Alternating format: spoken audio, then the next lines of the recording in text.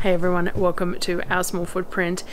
Today I obviously have forgotten to do an intro this morning, so it's evening when I'm doing it.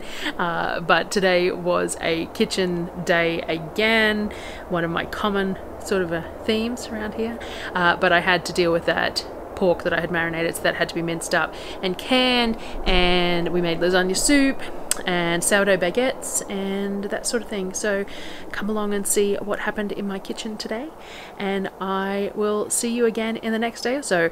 We have the chickens to pick up Saturday, and we also have the food hamper on Saturday, so I will share both of those probably in separate videos because they're very different timing and I don't want to make a video that's too long. And chickens and food hamper, not necessarily the same video content, so we'll see. We also have been rearranging the kitchen and things like that, so I'll have to share that with you as well.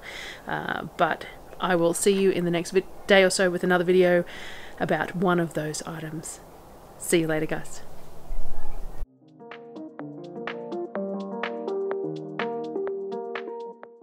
First thing I had to do for the morning was to pull the gnocchi out of the freezer that I had flash frozen. So this seemed to have worked well overnight. It's solid, it comes off the silicone trays really easily and that sort of thing. So that was the first thing I did for the day so that I could use the silicone and that I had tied up in the freezer with that. So I bagged it all up into gallon Ziploc bags with gnocchi written on it. That way I can reuse those Ziploc bags for gnocchi anytime I have more to freeze. It'll just go back into the freezer when it's emptied, and then when I'm looking for more I just look for the one with it labeled out.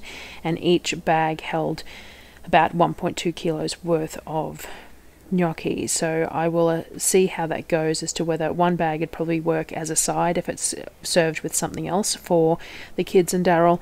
If it's going to be the main meal, I probably need both bags for that meal. So I definitely need to make large quantities of it, and even freezing it like this, it's not necessarily the answer because they take up a fair bit of room in the freezer once they're in these bags. So I may just freeze the sweet potato flat in the gallon bags and make the gnocchi when I want it, because that's the bags of sweet potato are going to take up a lot less space than the bags of frozen gnocchi. So I will see how I go with that. Once I got that all sorted, the next thing I did was shape the baguettes. So the baguettes were an overnight proof. I made them yesterday and they proofed inside overnight. These are an Emily Raffa recipe. I will link her book in the description, and this is rather a wet, loose dough. It's really easy to work with a little bit of flour, and they're just really easy to make. You mix it all up the night before, and then in the morning you put it out on a well-floured tray and you fold it in half and flour it a bit more, sort of pat it out into a bit of a rectangle, and then I mark it out from like middle points and then middle points and then middle points so that they're fairly even. And then as you pick each piece up, you twist it as you're placing it onto the tray, and it ends up as a baguette type thing with the little twists and angles to it while it's cooking. So I just mark them out, place each one on the tray, and do that for both batches. So this is a quadruple batch. Like each container has a double batch of dough in it, and I made 2 lots of them to fill 2 trays worth of the baguettes. Though I did try cooking these in the wood stove and it didn't work fantastically well. The wood stove cavity is fairly small, and by putting both trays in there I think it just reduced the heat that both trays were getting. I did rotate the trays a fair bit, but it didn't seem to work very well. One still ended up really flat, and they ended up sort of sooted from the tray being above it, being in the wood stove. So for these I think I would need to bake them one at a time, which is probably fine because it took a whole lot longer to cook them with both of them in there anyway, probably twice the amount of time. So I could probably cook single trays in the same amount of time that I had 2 in there and was fartassing around swapping them over and things like that. Once they were done, we cut them up to eat for lunch. So the kids had theirs with whatever they wanted on them. Some had peanut butter, some had some leftover lasagna soup. No, that wasn't that day. I'm not sure what they had, but they had bread with their for lunch, and I decided to try the boiled egg mode on the Thermomix. So the novelty item on the Thermomix is that it has a boiled egg mode, and you can select how you would like your egg boiled, whether it's super soft or hard boiled and things like that. And all you do is you put your eggs in there, up to 6 eggs in there, a litre of water, and turn it on, and it senses the temperature of the water and then how long it needs to get to that state of boiled. It worked really well. Once it chimed, I stuck them in cold water like you do with boiled eggs to stop them from continuing to cook. And then when I served up our lunch, I just had some baguette with some mayo and a bit of bacon, and we just had the eggs on top. I had forgotten how hard it is to peel a fresh day-old egg, so I did damage them quite a lot trying to peel them. But as you can see, the yolk in the middle is perfectly soft. It's perfectly soft boiled, and it was really nice. It's just a matter of the fact that I couldn't peel it neatly at all. The next thing I had to start on was that I'm going to do the sausage and potato soup in the jars with the pork that I had marinated yesterday. So first up, I sliced a whole bunch of onions really finely and stuck them in the cast iron pan to caramelize.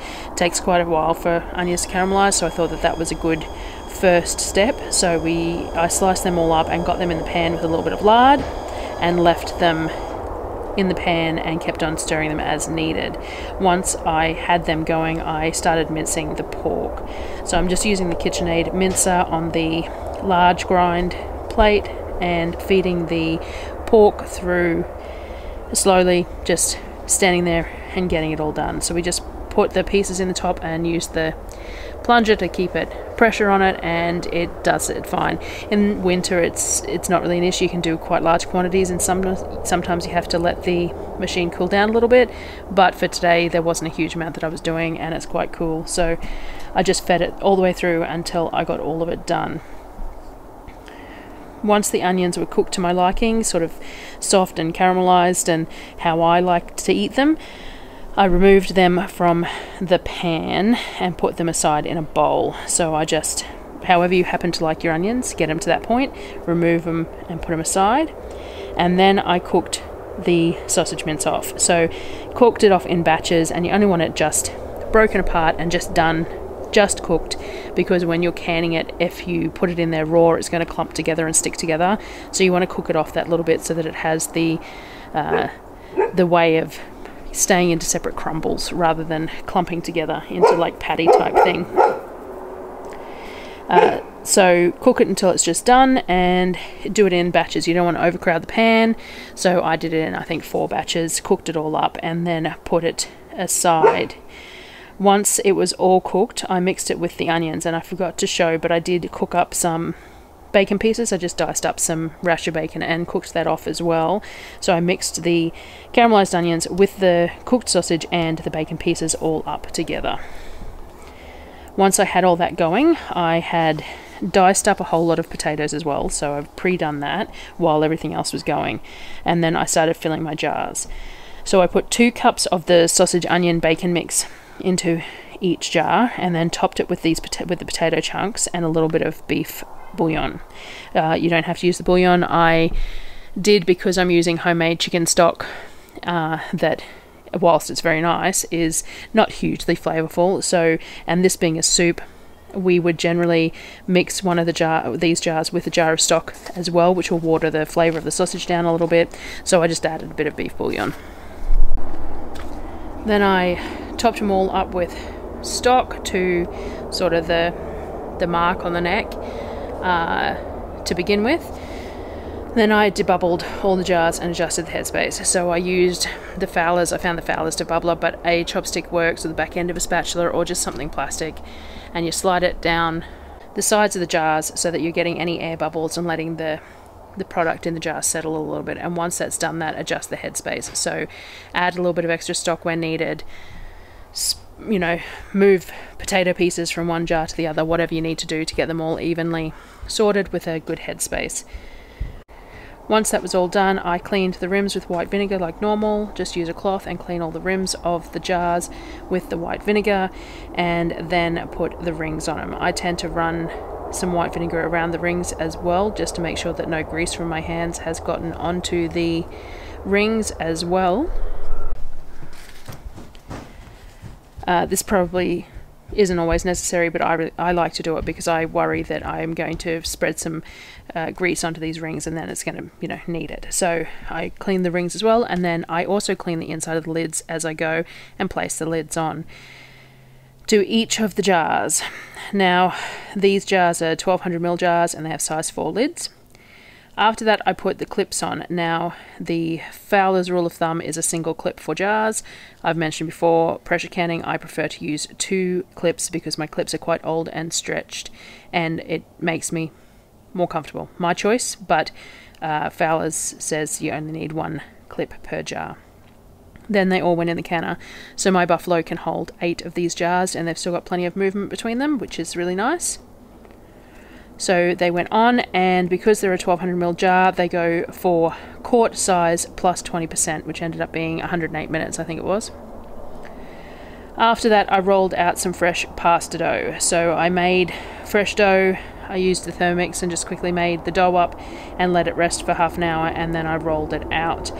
We're having lasagna soup for dinner. I don't think I filmed anywhere that I was making it, but that was what I did with the other half of the stock. So half the stock went into the jars, and the other half of the stock that I had left over I made lasagna soup with. So I brought the stock up to a boil, and then I added 2 of my 1.2 kilo bags of bolognese that were from the freezer into the stock, and then added a jar of pasta sauce and some Worcestershire sauce and a bit of salt and pepper and things like that, just for the flavour. And then I made this pasta. So I rolled it all out. Normal process, you start at 8, which is the thickest, down to 1, and I cut it roughly. Because this is lasagna soup, it doesn't have to be precise in any way. The pasta can be cut however you want it. It doesn't really matter. The shorter is better than longer for this because you're going to be eating it with a spoon. So if you think about trying to pick up a long piece of pasta with a spoon, it's not all that much fun. So cut it all and hang it until I was ready. Once the lasagna soup was up to a boil, so all those ingredients had come up to a boil, the kids helped me put the pasta into the soup. So we just place it into the soup and bring it back up to a simmer. It does take a good sort of 25 minutes, I reckon, for the pasta to get lovely and soft in the soup. It takes longer for that pasta to cook in the soup because it's cooking in like a fatty tomatoey liquid rather than water. And this is how we serve it. We had leftover baguettes with it as well, so you can add cheese or sour cream or whatever you want on it too, but this is what it looks like. After that, I pulled all the jars out of the canner and put them on the bench, so they sit on the bench overnight, and then tomorrow I pull the clips off, wash them and put them on the shelf, and that was it for the day. So thank you very much for joining me again, and I will see you next time.